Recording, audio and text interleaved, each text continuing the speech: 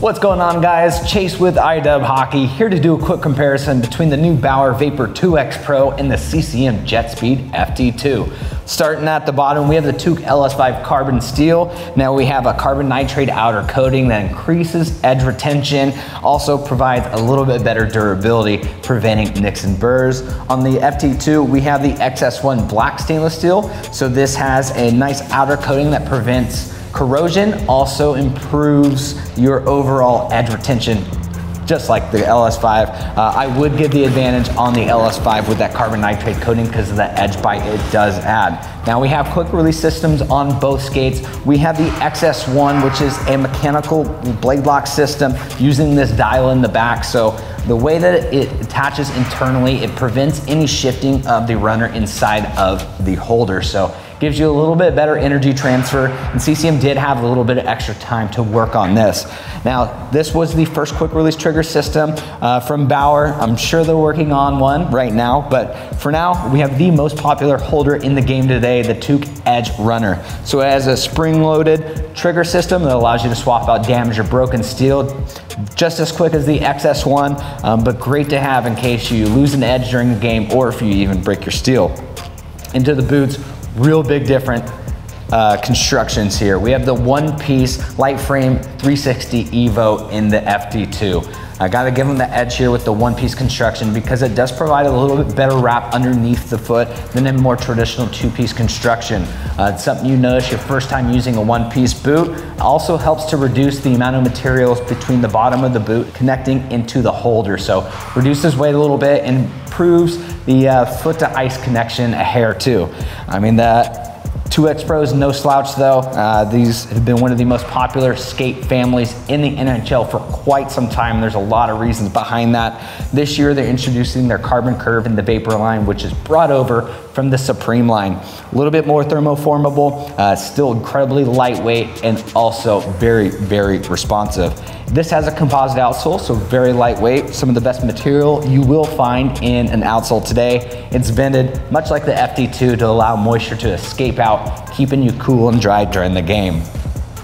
Toe caps, real big difference between the 2X and the FT2. So we have the new asymmetrical toe cap here.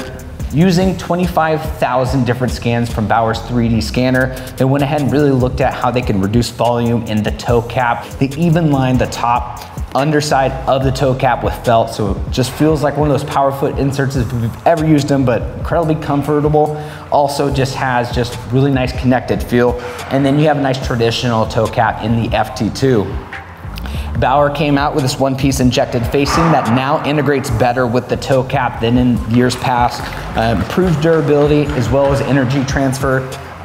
You can tell there's not really an injected facing on this. It's right into the boot, so really just going to the heart of things here. Really low profile look because they're reducing the amount of non-performance materials throughout the skate to decrease the overall weight of the skate.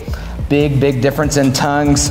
We have the Metatomic tongue, which is an asymmetrical design on the FT2. Really thick felt as well as injected foams through the center. High density foam through the top to give you that good protection with big slashes as well as pucks. But a little bit more traditional of a fit and feel. Now on the 2X Pro, this is what they call their Recoil Pro. A little bit different from what we saw in the previous 1X. Still real nice pro level felt through the top, thick injected foams, dual density insert over the top. I really like how wide and floppy it can get if you like to get some nasty flop out of your skates. Compared to the 1X though, it does offer a lot better forward flex, as does the FT2. At the tops, we do have good thick comfort edge. These are both incredibly stiff, lightweight skates, so you want to have some give at the top of the boot, especially when you're breaking these in. They can start to dig into your upper ankle, so really cool to see both teams really addressing an issue for these elite level skates. into the liner.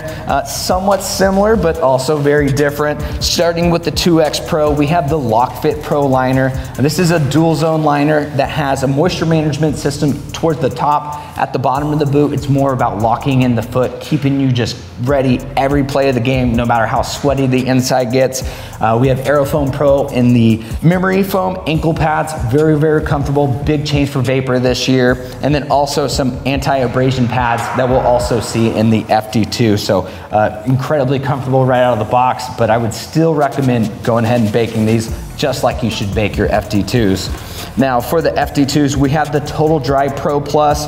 Dual zone as well, but not the exact way that Bauer does it. More of a traditional sort of leather feeling in the tendon guard, and then a nice moisture wicking microfiber at the bottom. Very comfortable. It's going to do a good job of managing moisture as well. But with the thick foams, again, CCM, just like Bauer, really will look to increase that out of the box comfort. So thicker foams in the ankle. Both of these skates are incredible. A little more tapered fitting skates, giving you that great heel lock, even though the JetSpeed was widened a little bit in the heel this year. Really, if these are your two choices, you're not gonna lose either way. If you guys are looking for more information on Bauer as well as CCM skates, make sure to go to icewarehouse.com.